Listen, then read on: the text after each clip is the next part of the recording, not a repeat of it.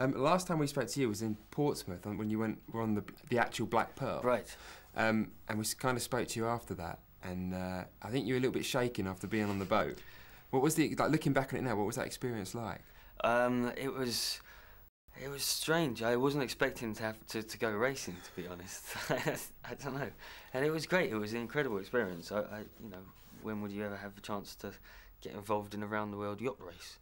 Even though it was a very short leg of it, but yeah, it was great. Because we were saying at the time when we saw you that there was all these sailors kitted out properly, and you had your Converse All Stars on, and it wasn't the best footwear to wear. I know. Well, yeah, it was. I wasn't really made aware that I was going to be taking part, but yeah, I was ballast, or you know, I was using my vast bulk to balance the ship. Rigetti makes his second appearance in the Pirates movie. Do you think the character's changed at all since the first instalment at all? Yeah, he seems to. I didn't really realise he had while we were filming, but seeing the final movie, and other people have said that the role's sort of slightly bigger, and he's become something of a philosopher in the break between the two movies. I was going to say, he comes across as kind of like this pseudo-intellectual. He likes to think of himself as being quite intelligent. Yeah. It's somebody was recently comparing it to R2-D2 and C-3PO. I'm not sure who's who in that double act, because we both think we're intelligent, but we're both pretty well stupid. Yeah. Did you find personally, was there a lot of pressure, either on you or on the set from the second movie, filming the second movie?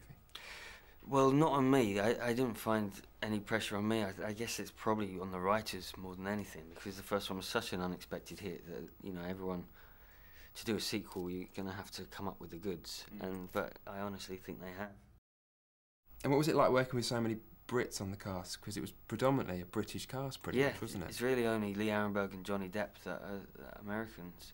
Well, it was great, yeah. I mean, I hope we made the few Americans there were welcome, but we all hung out and became very good friends.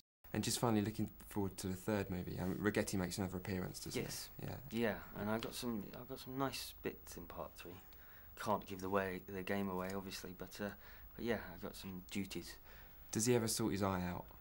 That's in fact, I don't even know if they're quite resolved, because we've still got a bit yet left to do in part 3, and there's lots of discussion about what should be Rigetti's closure, eye-wise. Because that's the cliffhanger I'm waiting. Yeah. What do you think should happen? I think he should get. Yeah, I think he needs a nice new eye. A nice new glass eye. It'll be a nice conclusion to the story. Yeah. Well, we'll see. Good stuff. Thank you for that. Thank you. Super.